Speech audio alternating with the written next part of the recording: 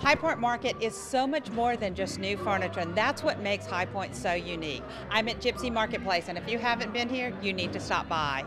Talk with me, Jason, about what's so different and why you decided to do this. Well, Blue Ocean Traders started Gypsy Marketplace as an offshoot where we could really showcase our vintage and all of our real around-the-world finds.